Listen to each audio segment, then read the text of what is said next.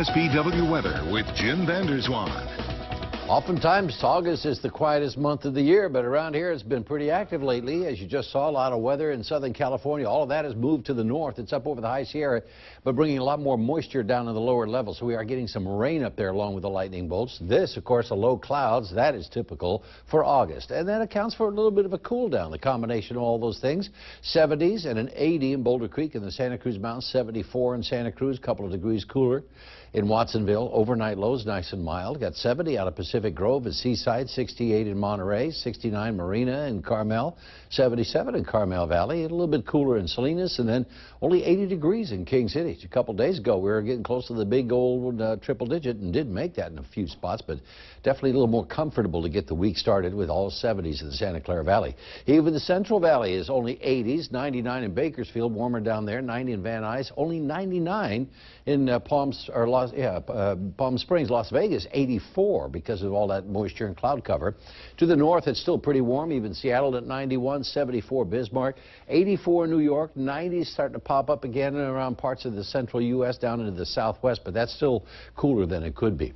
Counterclockwise rotation, all this is a low pressure system. The heavier rain pulled up to the north. Some of it will swing around and may get up into the North Bay counties later on tonight with a few sprinkles, but the low itself is also going to move inland a little bit, so I don't think we're going to see much out of it. Middle of the map, relatively quiet. A few storms are making it over the top. The rest is all that monsoon moisture in the southwest. Along the east coast, heavy rain down around South Florida. That is Hurricane Bertha, now a tropical storm, but it is expected to track well out to sea, so they get lucky this time around. Won't see much action from that. Futurecast says, yep, still some heavy thunderstorms along the east coast, but the storm itself is going to move way away from them. Scattered storms over the Great Lakes. Most of the rest is contrast. It's going to kind of condense over, well, parts of the northern Rockies. Meanwhile, we've got some tropical weather in the Pacific. That is Tropical Storm Julio. That'll probably just drift around, but this is Hurricane Iselle. It was a tropical storm last week. It's a Category 4 storm, winds over 140 miles an hour, very significant eye. And over here are the Hawaiian Islands. This thing is moving westward and likely will cross over the islands late in the week into the weekend, but probably as a tropical storm. Maybe still a Category 1 hurricane, but nonetheless, they're going to get a little bit of rain. In fact, a lot of rain and a little bit of wind, so we'll see how that goes. Here's a look at it on the water vapor satellite. You see the eye. It's about 25 miles across. Very significant storm, but it's going to be moving into cooler water.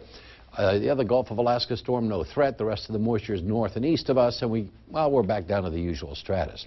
Futurecast says, yep, still could get some showers in the northern third of the state. We might see some high clouds go by, but probably not enough mechanics to make anything wet. A few thunderstorms also a little bit later in the week, again, when things start warming up. But for now, we'll just have to settle that marine layer. It's up around 2,000 feet. It could mix out a few places, though, with this low spinning around, but it'll likely reform. And we're back to basics. We'll keep some of it around the peninsula, so it'll start to look more like August. Temperatures will warm up in the valleys a little bit, but nothing super hot just yet. So we'll figure on 80s to do the trick for you tomorrow, with a few 70s in the Santa Clara Valley.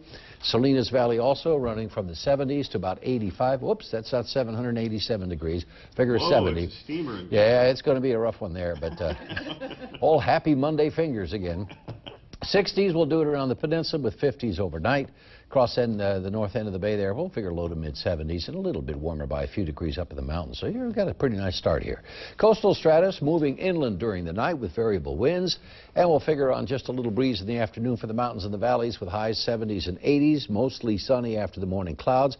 Partial clearing along the coast. The peninsula may keep some of that there, and we'll go with the 60s and 70s. So next 7 days, we'll hang on to these temperatures, bump it up a little bit as we get toward the end of the week. I might go a little bit more later. We'll see how that ridge builds in, but the coast won't change all that much. 60s and 70s is a good place to park, and a lot of people like it that way. That's why the real estate is so expensive near the beach. There you go. We'll take it. Time